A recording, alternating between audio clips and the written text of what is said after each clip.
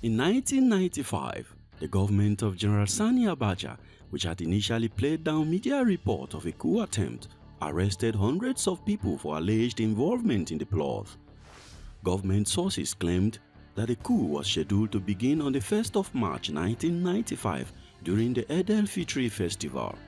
Among those arrested in connection with the coup were the former second-in-command, retired General Shehu Musa Yar'Adua, former head of state General Olusegun Obasanjo, and an editor who had published news about the coup, and several others.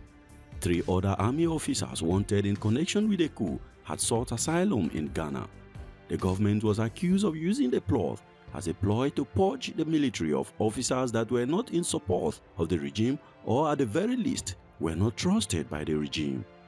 In this video, we will bring to your view a detailed account of this coup.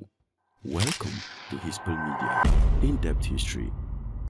The coup trial of 1995 was described as a complete sham. Over 300 military personnel and civilians were arrested and tortured into admitting committing a coup. Notwithstanding, the coup was labeled a phantom coup, and journalists who reported as such were arrested and tortured. Chris Anyanwu, a popular Nigerian journalist with a Sunday magazine, was arrested and sentenced to life imprisonment for reporting on the failed coup, but the sentence would later be commuted to 15 years. Anyanwu's case was notable because even before her publication of the existence of a supposedly failed coup, the Director of Defense Information denied the existence of any coup. 3 days later, however, Abdulsalami Abubakar, the Chief of Defense Staff, announced that the coup had occurred and was foiled. The Special Investigation Panel, which was formed, claimed to have found evidence for 3 different but overlapping coup plots. One of the coups allegedly headed by Colonel Lawan Gwadabe and Colonel Bello Fadile. The second was led by Major Akinloye Akinyemi, and the third coup was alleged to have been led by General Shehu Musa Yar'Adua, the former second-in-command to General Olusegun Obasanjo, and a trial was recommended. During the coup trial, General Olusegun Obasanjo, a retired 4-star general, objected to being tried by a junior officer. Perhaps the only officer with enough rank to try him was General Sani Abacha himself, but his objection was overruled. These are the alleged plots and the charges placed against the accused. Plot 1. Yar'Adua. General Shehu Musa Yar'Adua was charged with conspiracy to commit treason, concealment of treason, illegal possession of firearms, and stealing. The prosecution alleged that Yar'Adua instigated another plot by inciting Babangida's former ADC, Lieutenant Colonel Sambo Dasuki, who had been a key member of the Babangida's regime and who was also the son of the Sultan of Sokoto, Ibrahim Dasuki. Dasuki was out of the country, and unlike Obasanjo, he did not return to face trial. He was declared a political fugitive. Plot 2. Colonel Lawan Gwadabe and Colonel Bello Fadile. Although away from Nigeria, Dasuki was accused of involving another military man, Bello Fadile, to recruit other soldiers for the coup. After being interrogated by the Special Investigation Panel, Bello Fadile said he was instructed by Dasuki to meet Yar'Adua, who sponsored the coup financially. According to the prosecution, Dasuki also asked Bello Fadile to recruit Lawan Gwadabe. Bello and Gwadabe were said to have met in Bonny Camp in Lagos in 1994. What was discussed at the meeting, according to the prosecution, was a plot to attack the presidential villa using former presidential bodyguards, guided by a map gotten from some Americans. Gwadabe allegedly contributed money to the plot. The prosecution also said that the plotters were going to assassinate General Sani Abacha using a sniper on the 1st of March 1995 at the Eid el Fitri praying ground. After displacing Abacha, they planned to use retired senior army officers to gain credibility for the new regime, then discard them as soon as their regime stabilized. Both Yar'Adua and Obasanjo were retired military officers and former second-in-command and head of state respectively. Plot number 3. Major Akinyemi. The prosecution accused Major Akinyemi of starting a security company which trained paramilitary officers who would be used to take over the government.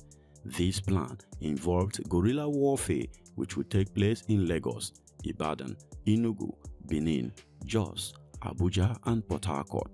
Akinyemi is from the southwest and had been implicated in a coup 5 years earlier but emerged unscathed. All the defendants pleaded not guilty. Some of the defendants, including Bello Fadile, who had originally gave evidence against their co-alleged conspirators, retracted their statements. Yar'Adua admitted to having met Bello twice, but only at the lobby of Hilton Hotel, where they had brief conversations where he couldn't even remember the full details of one of such meetings. Yar'Adua was also accused of meeting 150 supporters of the coup in Lagos at the end of February 1995. But he said the alleged period was during Ramadan and he was with his family in northern Nigeria. Bello Fadile was also tortured to admit to meeting Obasanjo on his farm to discuss the coup. But at the said time, Obasanjo was either not in the country or was not hosting guests at the office on his farm.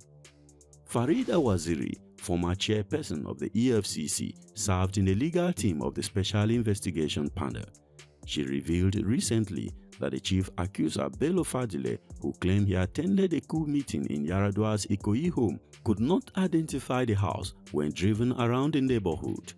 Neither could he identify critical places where clandestine meetings allegedly occurred with the general in attendance. His claim that about 50 guests attended a dinner in Yar'Adua's sitting room was proven false. Caught in the web of lies, he later confessed that an SSS operative gave him a written report with the instruction to copy the information about Yar'Adua's involvement in the coup. When taken into the general's home, he found a living room that could barely accommodate 20, not up to 50 visitors.